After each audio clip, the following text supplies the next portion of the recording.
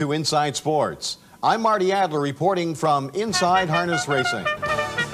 Peter Goulazian's company, Katz Communications, employs 1,700 people and sells over $2 billion worth of advertising time each year. I work in a very, very competitive environment here in New York City, and harness racing forms the other aspect of what I call a balanced life for myself.